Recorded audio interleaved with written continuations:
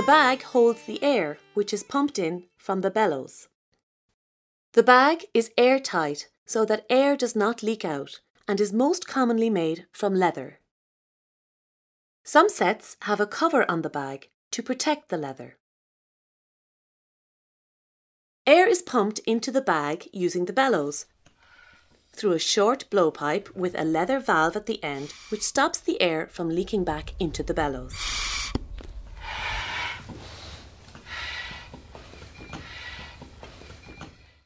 The elbow is used to control air to the instrument.